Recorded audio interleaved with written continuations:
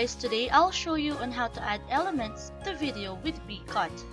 First, download the program from this site and install it on your computer. After the installation, launch it, then select aspect ratio. From there, hit Elements. BeeCut offers dozens of interesting elements which you can add on your videos.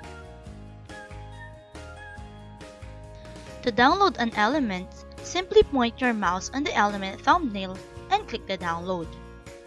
Once downloaded, double-click the element or click the play button to preview it.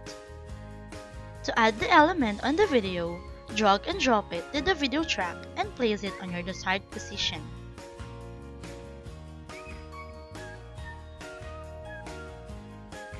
When you are done, hit the export icon and change the file name of the video and click export. Wait until the video will be saved.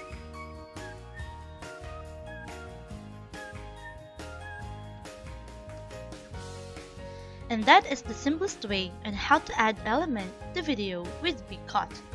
Thanks for watching!